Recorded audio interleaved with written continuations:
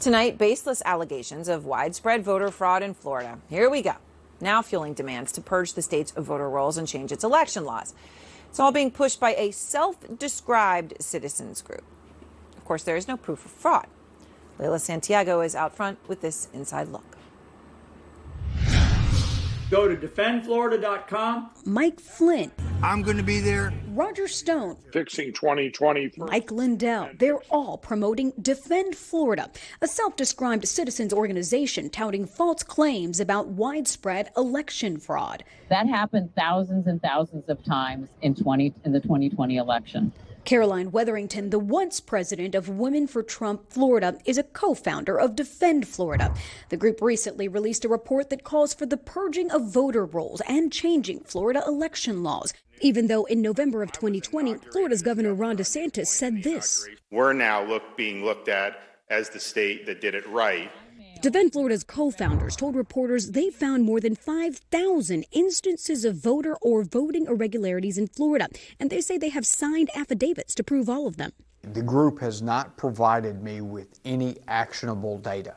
Marion County Supervisor of Elections Wesley Wilcox, a registered Republican, is the president of the Florida Supervisor of Elections Association, which represents supervisors in the state's 67 counties. I take it as a slap that they're insinuating that we are not following the law. The group is asking election officials to remove inactive voters from the registration list, voters like 78-year-old Sally Davidson. Did you know you were on that list? No. Heavens no. We tracked her down to find out if she was aware Defend Florida had deemed her voter registration problematic. They cannot take my God-given constitutional right away from me because as the Constitution is written now, it doesn't say failure to vote.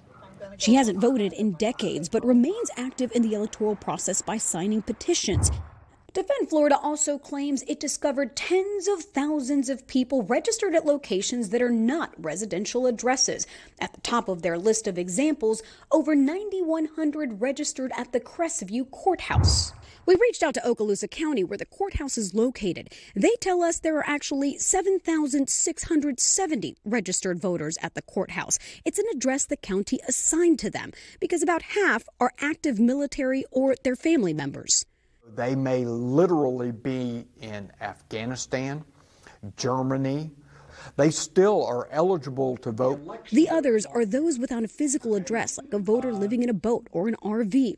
This month, Florida Republicans introduced a new bill that aims to put in place many of the measures Defend Florida is pushing. It's calling for an Office of Election Crimes and Security, more voter ID requirements, adding steps to more limits on vote by mail, and requires county supervisors of elections to update voter registration lists more often. We didn't have a totally clean election because we got really dirty voter rolls, but at least the people of Florida came out and voted. I have yet to see something that is factual that needs to be addressed. So, Leyla, in all of your reporting, okay, were you able to find any evidence to back up this group's claims?